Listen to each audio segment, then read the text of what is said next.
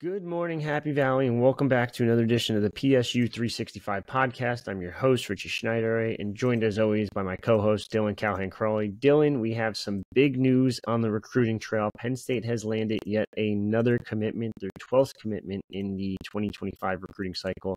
I feel like we're almost done, number one. But number two, Lyrick Samuel, wide receiver out of New York, Erasmus Hall campus school.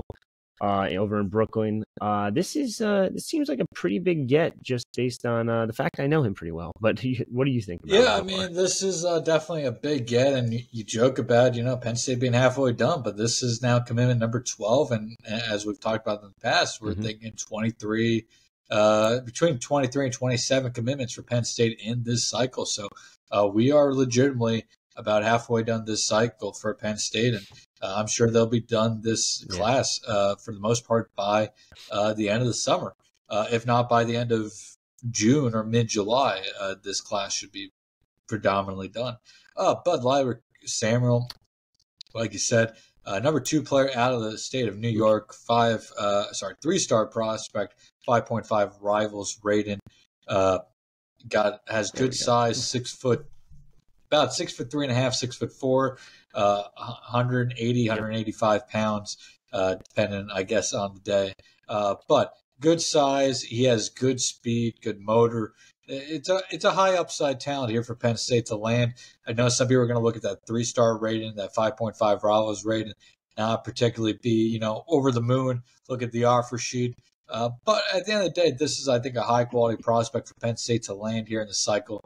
And somebody who has, like I said, quite a bit of upside for Marcus Higgins to work with. Penn State hasn't had too many big-bodied wide receivers. Samuel is that for sure at 6'3", 6'4". Maybe not elite size, but very good size. And you combine that with speed, and that could create a special combination. And small offer sheet, but a quality one. Michigan State, Rutgers, Syracuse, West Virginia, all Power 5 programs, obviously, all quality schools that have produced some wide receiver talent over the last few years as well, which I think is worth noting. But this was one that, Penn State's been recruiting Samuel for quite a while. Offered him last spring, I believe. He's been to campus, it looks like 7 times about, including this past January. So this was always one that, if he was a take, it felt like Penn State was going to be the place for him. And clearly he was a take for the Nittany Lions. And they added another, high upside player, I should say, on that offensive side of the ball to their recruiting class. Fits in well, I think, with what they're going for in this class, which seems to be not a headlining class, but more so of a complementary class. Because I think a lot of people would agree with me in terms of that 2026 recruiting cycle really being the, big one for Penn State, concerning especially the in-state talent. If Penn State landed most of that in-state talent in 2026 class alone, it's probably going to be a top 15 class. So I think this class is very much going to be that complementary class for Penn State, much like last year, which I don't think is a bad thing necessarily. Just not going to have that star power, and I think that's what the class says so far. But a lot of these guys they are taking do have quite a bit of upside, and that includes Samuel. Well, he'll fit in very well with a Beckham Kritza, a Keandre Barker, a Tyke Hayes as well.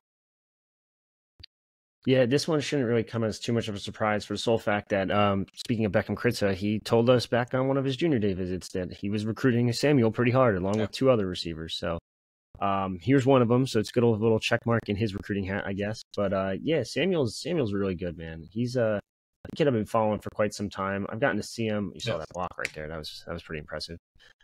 He's a good blocker. He's got good size. Obviously, he has to pack on the pounds because he's pretty skinny for 6'4". He's listed 185. I'm going to say he's a little less than that.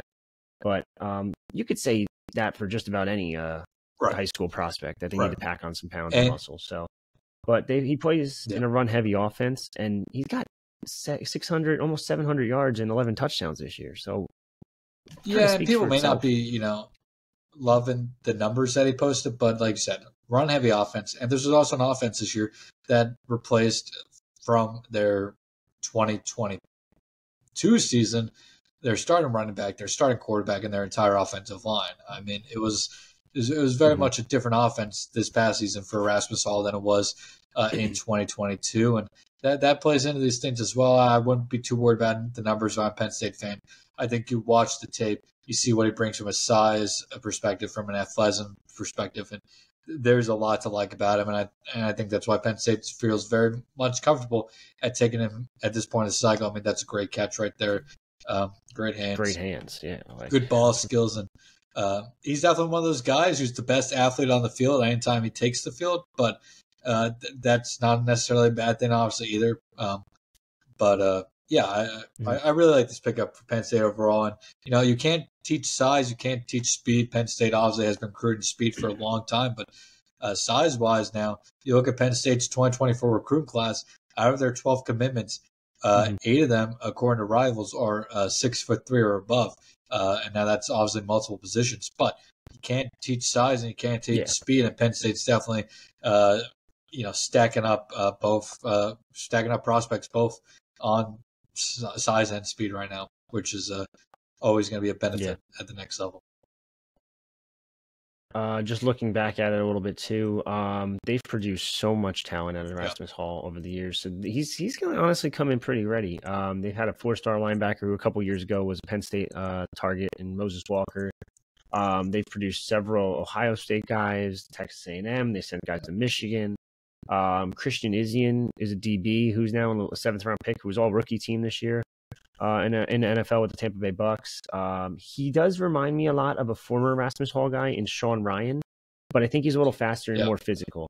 Sean Ryan, you might remember, was a Temple guy, transferred to Rutgers for his final season, and actually he's in the league too with the Baltimore Ravens. But he's tall, he's lengthy, he's not afraid to block, he has good ball skills, and he's pretty elusive. It has solid speed, and he's listed as a 4.56, and I believe that was tested at the most recent USA, not USA Army All-American, whatever the hell they call it, the National Combine Camp thing. It's not Army All-American, it's like just All-American, I think. But on top of this, and I think I said this a years ago, a year ago when they got Josiah Brown. Josiah Brown's very well connected throughout New York. The year before, they got AJ Locke, who was a PWO type coach situation. Who was very well connected throughout New York. They're all friends with each other. All these guys are very close. And you saw the other day, he posted a picture. I ran into my boy Josiah Brown at a Penn State visit. So I think this is a super underrated get for Marquise Higgins. I think people are still going to criticize his recruiting a little bit, and that's rightfully so. I think that's fair. But I think this is a very, very good get. And I think this is a kid, I'd be almost shocked if he's not a 4-star. Yeah, I definitely think he has that 4-star upside. I mean, 6'3", 6'4", 185 pounds, and 4.56 speed. I mean, that's a really good combination, and I think he's unfortunately being probably held back just by the level of competition he faces. But I think it's a really high upside pickup for Penn State, and I'm sure we'll see him at one of the prospect camps in the summer for Penn State here in upcoming June, maybe late July, and we'll get to see him against some better competition there, I think, for sure, and I'll be interested to see how he performs there. Yeah, very excited. He was also just in Vegas, for the NFL, for some type of high school football nowadays. Combine. There's a lot of different things going on now with NFL and high school players. It's really interesting. But what was I going to add on Samuel? Of course, I can't. I will say he doesn't have the offer list, I guess, but there's still a lot of schools that were very, very close to offering and just kind of wanted to see him again this spring. Like, I know Duke was in play. Who else? Virginia Tech, Coastal, Pitt. Someone else. There's someone else I completely forgot. But there's a lot of schools that were very close to offering. But honestly, a lot of schools see these kids now, and once they see 6 Power 5 offers, or most of these G5s are like, shot, see ya. So they don't even bother anymore. Right, absolutely. Yeah, I wouldn't be too worried about the stats, and I wouldn't be too worried about the rankings right now. We're also just so early in this cycle still that there's going to be, 3-4 more updates, maybe 5 before the 2025 cycle is put to bed. So plenty of time for him to move up the rankings. And Penn State is almost better than any other program when it comes to identifying kids early. So I wouldn't be shocked if this is another case of that. Yeah, I said it in our last pod, but he's just such an intriguing kid. I got to see him this summer actually at a 7-on-7 camp, and I know the program pretty well to the point I was like, damn, what's good with this one? Like, why is he just he's like walking up and down the field whenever he doesn't get the ball, and he goes, hold on, come over here, tell him that. And I'm like, fuck, now I got to tell the kid, like, dude, hey, pick it the fuck up. He goes, no, tell him truthfully. I was like, all right, man, you just look like you're lazy. You look like you don't want to be here. Shit, you not. He goes, all right, watch. And shit, you not, the next 2 possessions, he gets the game-winning touchdown, and then he wins the championship with the championship-winning touchdown. I'm like, oh, shit. All right, well, probably should have been doing that the whole time. I'm just saying. I don't mean to say I know what I'm doing or I got the little coach speak in me, but I know how to coach. For sure. That is a good story. Yeah, I really have not too much to add left on Samuel. I think we said just last time we recorded. I know we didn't get to do a Michael Troutman podcast, but when I guess it was Deshaun Burnett who last committed before that, we said we wouldn't be shocked if Penn State picked up another commitment before the end of February, and it ended up being 2 so far.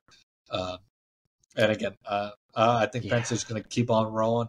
We'll probably see a little bit of a slowdown sometime. Maybe March, but then, you got the spring game in April. Visits can start back up in April, and then we'll be an official visit season, and that is going to be a rapid fire of commitments, I'm sure. I would be shocked if Penn State's probably close to about 15 when it comes to official visit season, and then it'll be very easy for them to pick up another 7 to 10 commitments during that time span too. Jeez. Let me ask you this. Any names specifically actually a 2-parter. Any names specifically you're looking for the next commit? And will the next commit be a 2026 kid? Am I crazy? I think it's possible. But I also would think if it's a 2026 kid, we're probably talking around the spring game. So I'm not sure they go another 2 months without a commitment out of a 2025 kid. Though, if I'm looking at 2025 prospects, obviously Matt Zollers has to be at the top of that list just because now he's talked about wanting to visit schools again, and I know I said April, but I think visits can start up next month, I believe, for spring practices. Yeah, they can go right back. He's set to take a bunch of visits during the spring. I still think that's Georgia and Penn State at the top, but Missouri, I think, is definitely a school to watch there as a dark horse per se. So Zollers is obviously somebody that is worth keeping an eye on. His recruitment is going to be coming to an end here in the next 2 months, I would have to guess, based off what he's been saying, and just guessing based off his timeline. I'm looking at the wrong gear. Give me 1 second. Running back, they're obviously good on. They're still talking to a few kids, but could still add. Andrew Olish, the tight end out of Southern Lehigh, another one that maybe does Penn State push to get a commitment from, with his recruitment starting to pick up. Keep momentum on your side, prevent him from, maybe again to some of these other schools. But, I don't think Penn State won't force him into a decision, obviously, but maybe one that you turn up the heat on, per se. Yeah, for sure.